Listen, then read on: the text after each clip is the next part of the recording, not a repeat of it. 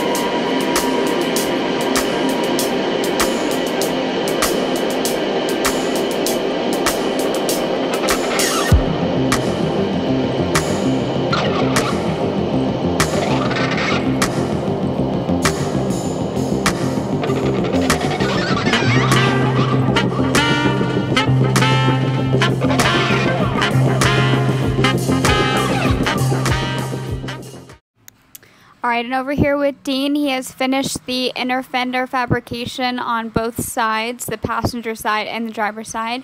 He is now fitting the windscreens. If you see the tape around the screen, that is just to help from any scratching or anything happening to the screen from him fitting it.